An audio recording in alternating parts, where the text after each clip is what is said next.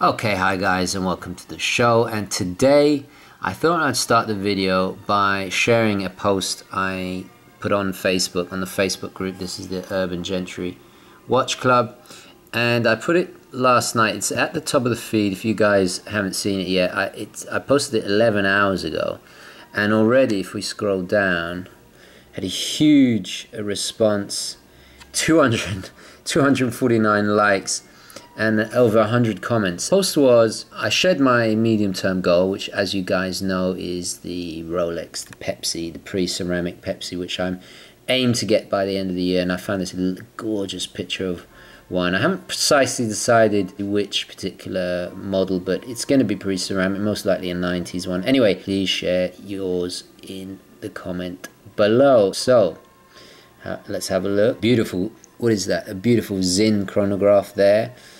From Cody. Noel posted Squale 1521, perfectly understandable. It's gorgeous, it really is gorgeous. Quite a few Panerais there, lovely. I finally understand what the fuss is with the Panerais. Tissot Visodate, gorgeous, gorgeous watch. Tudor, classic Seamaster, and the Bond one. Submariner, of course. Orient there. Tag Heuer there, very nice Tag Heuer. I do like the Aqua Racer, I've got to admit, I do like it a lot. Fantastic. I love the fact that there's watches of all price ranges. Oh, beautiful, the classic Khaki King Auto, you can't go wrong with that. Black Bay Bronze, very nice. Jason said the sub, the same as my 30th birthday, good on you, mate. Another Tudor, quite a lot of Tudors. Breitling, Super Ocean Heritage, of course. Lots of Tudors. Lots and lots of Tudors. The Mudmaster, the new Mudmaster, very cool choice indeed. Federico says, do it! Grobnobs posted the frog that he has taken a shine to. Unfortunately, we found out that it's a he and not a she. The infamous KGB's frog there. Oris 65, of course, absolutely gorgeous, very nice. There's the Navitar. I think that's the same one as mine. It looks so cool on that strap. Nice one, Mohammed. Very nice indeed. It's lots of Speedies. Satina there. Ooh, is that the Santos Cartier? Very nice. SKX, of course. Steinart OVM. Oris Aquis. Very nice IWC there. Gorgeous, gorgeous, gorgeous. GMT Master 2. Another Squale. The North, not the North Pole, what's it called? North Flag, there we go. Gorgeous. Subby, lots of subs. This is quite an interesting comment. Farkan here said, I really don't know about this watch. It's like you want it, but once you got it, you will end up selling after 6 months. Shock horror. Well, I actually replied to this and I said, yeah, maybe and maybe not. My keepers, the Subby, the Speedy, my Saab 0033, my 1521 Riseman, even this little beauty here from Seiko, I've all had longer than 6 months. So I am capable of keeping a watch. I wish we could keep them all, right? Yeah, he's absolutely right. Yeah, I know I sell a lot of watches and I changed my mind, but that's all part of the fun of it. But I am capable of having keepers, and I've done a video on keepers, and this for me is one of my keepers, and there's another keeper in there, in my little winder there. So I am capable of keepers, but anyway. Milgauss, of course. Oh, look at that. Root Beer GMT. Quite tempted to buy that, but the Moonwatch Speedy, gorgeous, gorgeous. Anyway, these are still coming in thick and fast. Planet Ocean, Bluesy, two-tone, lovely, lovely. Oris Aquis, quite a lot of Oris Aquises. Panerai again. Lots of GMTs, Tudors, the Alchemist, I don't blame you. Absolutely gorgeous watch. Fantastic response. Thank you to everybody who's reversed. Oh, and somebody actually put, yeah, it's your fault. Yes, the Young Hands, my new medium goal. So beautiful. Good for you, mate. It's absolutely gorgeous. Pure class. Oh God, it's getting difficult because I'm falling in love with so many watches. Oh, JLC Master Compressor, good choice, very nice. Oh, and there we go. There's the Flighty, absolutely fantastic watch. And there's a link to my video. A Lange, of course. And they just keep coming. They just keep. Somebody wants a Gerard Genta. I keep saying Gentra because I think I'm saying, urban gentry, but my mind wants to say one thing and it's actually another. But anyway, sorry, my dyslexic brain. Panerai KGB, or KDP, I should stop calling him KGB, but it's funny, Grobnub started it, blame him. The last post was 9 minutes ago. They're still coming in, A little bit of Facebook malarkey before we start the show. Let's roll the intro and get on with it.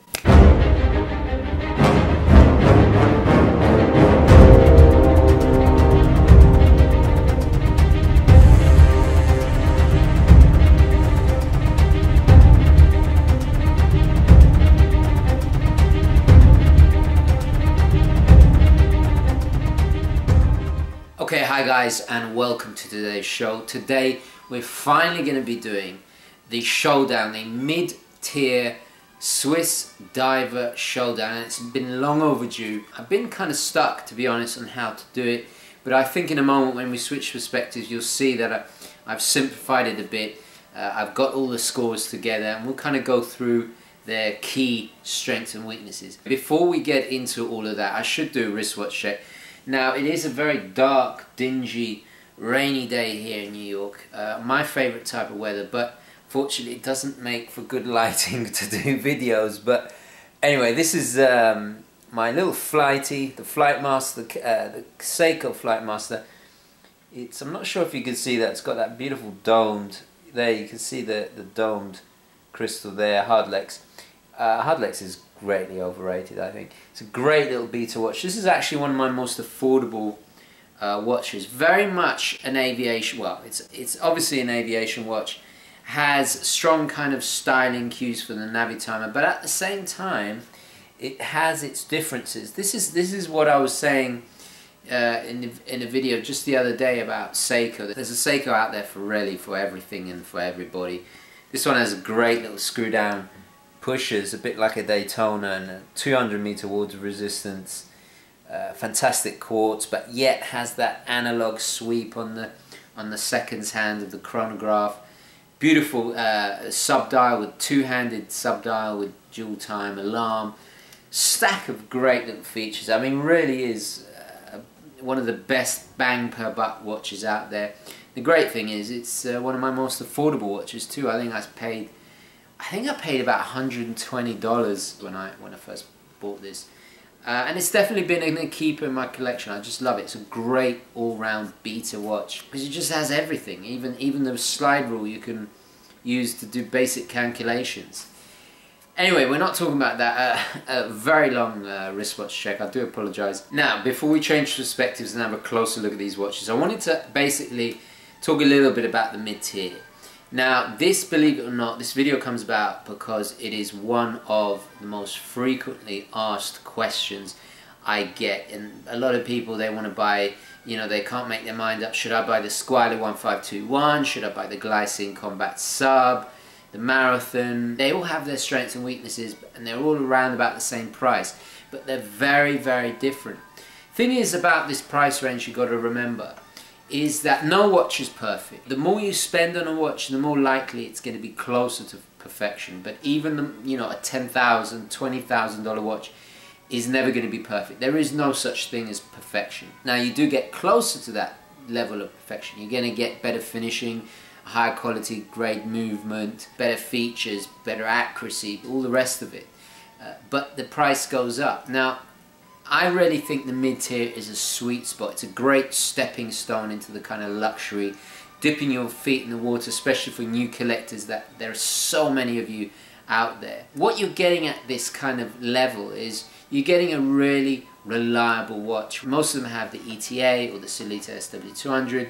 Some of them are even modified and improved by the companies like the Glycine Combat Sub. These are tried and tested, reliable movements that really stand the test of time. The great thing is they're cheap and affordable to service and to maintain. Another thing is the step up in quality. Entry-level watches like this, the finishing is not going to be amazing. There's going to be little details that might not be perfect, but when you're stepping into the kind of mid-tier, you're getting a taste of a little bit more luxurious finishing, like the Oris Aquis that I think has better finishing than some of the Omegas, So you're almost getting that luxury quality finishing. Not quite a luxury watch just yet, but getting, you know, it's a good stepping stone into the luxury market at least. And for a lot of you, it's going to be your first Swiss piece. You're going to get a taste of a Swiss watch. This goes back to the increase in quality you'll see from the entry-level pieces. You'll see all of these pieces have sapphire glass, mid to top tier movements. If it's an ETA, the C60 is obviously a clone of the ETA. So you're seeing a step up there as well in performance and accuracy. The other thing is to consider is with mid-tier pieces, you're getting watches from brands with real heritage. I mean, look at Oris, over 100 years, fully independent. Recently they've introduced the first analog altimeter, the first depth gauge in the Aquis line, the higher end Aquises. They really are pushing the technical envelope. They've got some amazing achievements in the last few years, and incredible heritage behind them, and I really respect them because they're doing their own thing. You know, the Aquis is one of the most unique out of the bunch, certainly. Looking at Squale, for example, you've got that rich nautical history, Jacques Mayal connection there, you know, Le Grand Bleu. They made cases for Doxa, Blancpain, Hoya, all the big boys way back in the day, in the kind of glory days, in the early days of diver watches. A really rich heritage there as well. You can say the same about the Glycine. They have some true icons in their range, like the Airman, and to a certain extent the Combat Sub is a bit of an icon, very underrated icon, highly overlooked, but you know, they saw action in Vietnam and have a huge military following. But that doesn't mean to say that entry level pieces like the Seiko, I mean, Seiko is a very historic, important brand horologically as well. I'm not saying that you can't get that in entry-level pieces, but it's just to bear in mind that, you know, with these smaller kind of independent brands, you're getting a whole different type of heritage. Another thing to bear in mind is, and I've seen this, some people don't consider mid-tier watches worth inheriting. Well, I inherited my father's old automatic Seiko, and it was really kind of an entry-level piece, but I was very proud of it. I think that kind of goes into a little bit of kind of the snobbery, watch snobbery. I think any piece can be worthy of inheriting because it's the sentimental value attached to it. It's not the monetary value. If I was to hand down my Squale 1521, you know, I'd be very proud of that piece. It's something that's I've worn and I have a real connection with, and I really love that piece. And I think, you know, the next generation, whoever inherits it, will definitely remember me by, and absolutely worth inheriting, no doubt about it. But at the end of the day, the drawback of the mid-tier is that not every watch in this category is going to tick all the boxes, and you'll see this as we go through the watches. You've got to think to yourself, what are you going to wear the watch for? When are you going to wear it? What is the purpose of the watch in your collection? What do you like to wear? What, you know, some watches might not suit your outfit, some stylistically might not suit you. You've got to think about these things. This will give you a better indication, and also think about the budget going into this. This will help you, especially if you're stuck between 2 or 3 of these models, and especially when you'll wear it. If it's a day-to-day thing, then I mean, pretty much they're all great day-to-day watches, but some of them, for example, the Marathon isn't going to work with a suit, whereas the Christopher Ward on a beautiful crocodile strap looks very smart and very formal. So you've got to kind of bear in mind your style and what you're going to be wearing. That will give you a better indication. And you'll probably end up buying, you know, a Glycine Combat Sub and the Squale, for example, or a Marathon and a Christopher Ward. You never know. And that's why we collect watches, because we have to, you know, we wear watches on different days depending on our mood, our taste, what we're wearing, what the event is, formal, casual, all the rest of it. This is why we have collection. Well, one of the many reasons why we have collections. So it really is what matters to you, and specifically to you and your requirements and your needs. So keep all of that in mind. Okay guys, I've been blabbering on far too long. Let's switch perspectives now and have a closer look. Today we're finally doing the showdown between these 5 amazing mid-range watches, all priced around about the $1,000 range. You'll see there's 4 here, and unfortunately the Aquis is being represented in pictorial form by my iPhone. Unfortunately, I don't currently own an Aquis. I've owned two. I've reviewed them. I've jeweled them. I love them dearly, and I miss my Aquis immensely. But I do feel qualified enough to talk about it, even in its absence. I know there are a lot of channels out there that love to talk about watches they've never even held or touched, and especially if they talk badly about watches they've never experienced. But I'm not like that. I can genuinely say I know this watch like the back of my hand, and I'm always considering rebuying it. But it had to go. I had to sacrifice it to buy other watches. You know, I'm not loaded. I would love to own all the watches I want, but you know, unfortunately we can't. We have to live in the real world. Anyway, so what I've decided to do, I've decided to simplify the jewel. It's not a jewel, obviously, because there's 5 watches. It would take so long to go into all the categories for all the watches.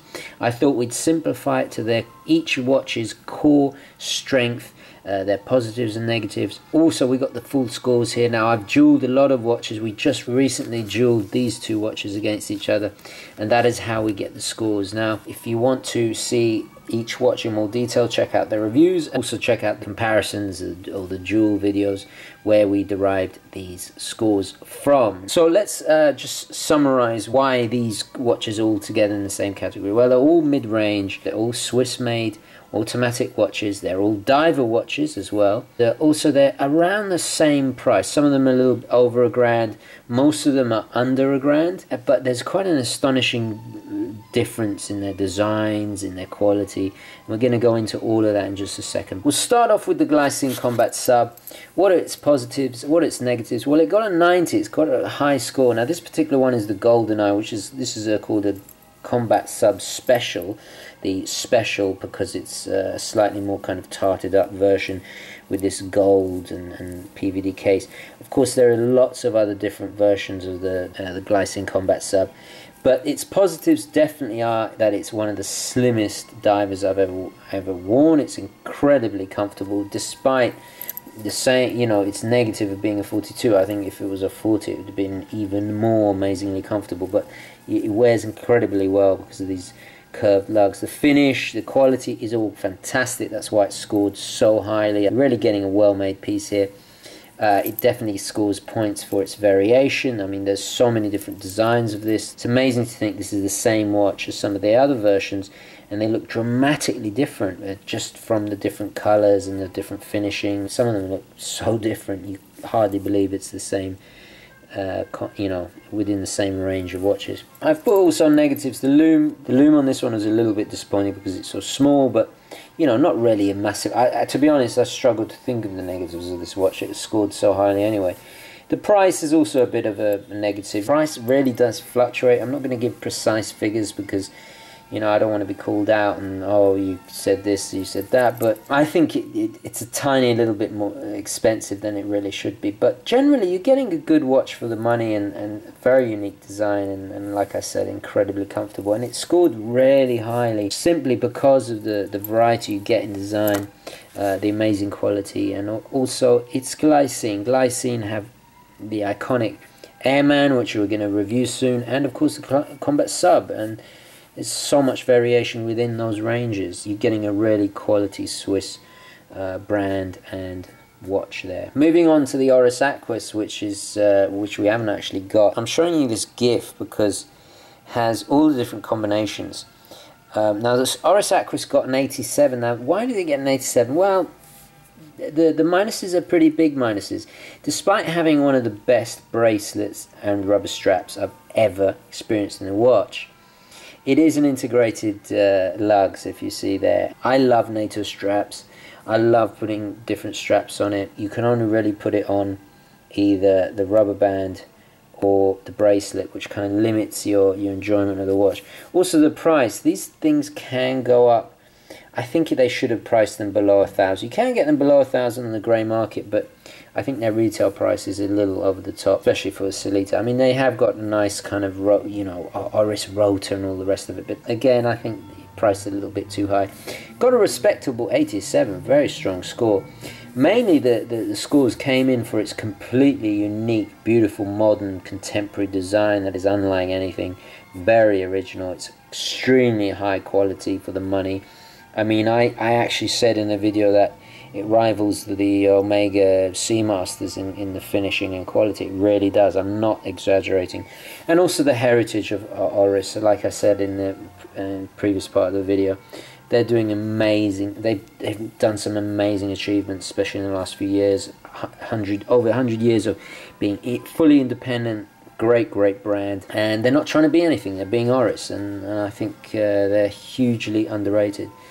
Anyway, moving on, the marathon. Well, the marathon scored the lowest here, and that's mainly because, well, it's the same thing that makes the marathon so unique. It's the same thing that kind of made it lose its some of the higher scores. It's this, out of all of them, is the truest to a diver tool watch. Truly is a tool watch. It's a very kind of has a Marmite effect. Its design is all about function. Everything from the bezel to the knurled crown to the drilled lug holes to the case. There's no embellishment. There's no ostentatious design. You know, all the others really do play with aesthetics and are more stylish, where this is just brutish and almost like kind of brutalist architecture from the 1960s. It's harsh, it's unforgiving, it's all about function. There's no attempt to, it's not a pretty boy, but yet somehow it's kind of appealing, and there is something appealing about it. So design is also a big plus, because it's the truest to a real dive watch, but also kind of a minus as well, because it's not very aesthetically pleasing, even though some people really do like the harsh, down to business aesthetic that it has. Also, it's not very versatile because of this harsh look. I mean, you cannot wear this with any kind of formal clothes. It would look out of place with a suit. I mean, I'm not saying you can't do it, but it just would. You know, let's be honest. Definite plus is its robustness. This thing is hard as nails. It really is. It just screams military. It just screams, you know, let's get down to business. A bit of respect for that as well. Anyway, let's move on. So that was the marathon. Then, of course, my favourite of the bunch, and I'm no secret about this. I fell in love with the Squale. Head over heels with the 1521. It's funny, when I was looking at it online and I first bought the very first one I had, which was a black dial and black bezel, you know, I wasn't sure about it, and then I ordered it and it arrived, and I was just, it just blew me away how beautiful and the attention to detail and the finishing. And it's not a perfect watch, you know, it has probably the weakest bezel. This particular one's not too bad. This is the upgraded one with the screws, but you know, it's not the best bezel in the world, but it still works, you know. It still works. And the loom, you see the play.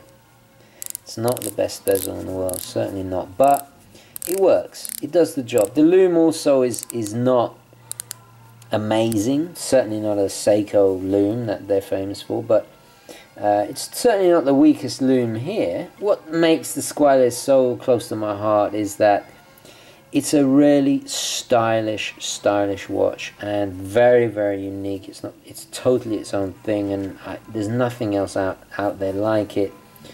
It's got such charm to it. It's got such, just the color schemes. I love the Azzurro version. This particular one is an absolute keeper. I stupidly sold it, and then I bought it back, and I've sworn to myself I'll never sell it again. Also, I just love that orange hand and the curves of it. It's just a very sexy watch. The little details are just very elegant and just so playful and fun, and I know this sounds ridiculous, but this watch actually makes me happy to be alive. I know it sounds completely ridiculous, but it brings me an enjoyment and that not many other watches do. It's just fun, you know. It's fun, you know. Look at that dial. I mean, come on, look at that dial. It's a gorgeous piece. So, you know, we mentioned the loom isn't that great and the bezel is not amazing, but what watch is perfect? But I'm willing to forgive it because it's just so gorgeous. And these things, they hold pretty good value, and considering it's a mid-range piece, and you know, only real kind of connoisseurs of watches will kind of know about this. So it got really high marks. I mean, and I think the value is fantastic, considering the quality is there, the finishing, the case. I mean, you can see why they made cases for Doxa and Blancpain, Hoyer, and all the rest of it. Case is just amazing.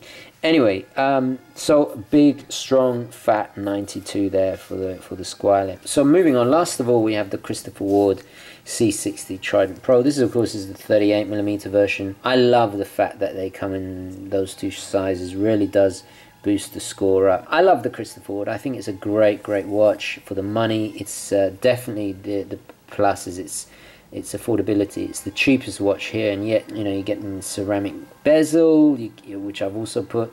It's also very smart. My only negative is that it plays it very safe. It's almost kind of too eager to please. I've put conservative. Conservative really is just a polite way of saying it's a little bit boring. I don't want to say it's boring. It's got some real beauty to it, but it's a subtle watch. It's not trying to. It's like, I mean, let's compare it to the Squale. The Squale just is like, hello, you know, let's go on a holiday, let's go to the beach. It's Miami Beach. This is Miami Beach, whereas this is a quiet beach, you know, in the south of France. That's very unassuming. There's hardly anybody on it, but it has got a kind of class to it.